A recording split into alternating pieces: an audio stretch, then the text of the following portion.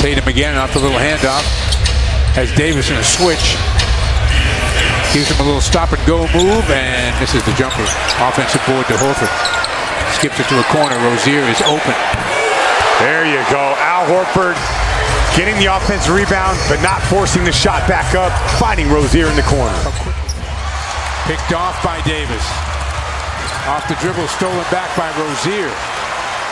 Gets it ahead quickly. Tatum takes the three. Makes the three. Good play by Terry Rozier. If you got Davis coming at you in transition, you got to take a swipe at the ball. Focus on KG with his own show. Paul Pierce doing great on TV.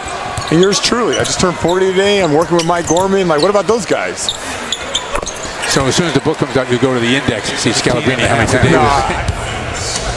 Celtics trying to get a 2-for-1 here. There's two. Good screen. Three. Yeah, great screen on the weak side. A little double screen by Monroe and Al Horford to get Morris free. Rozier gets the roll. Yeah, nice read by Terry Rozier. Sort of floated that ball, got himself all the way to the basket. Rozier, a nice pass from Monroe.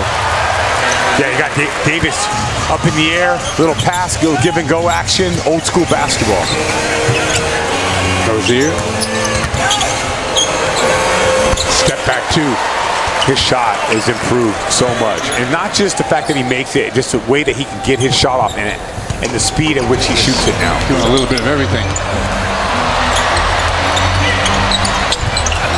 Oh, what a catch. Got knocked down.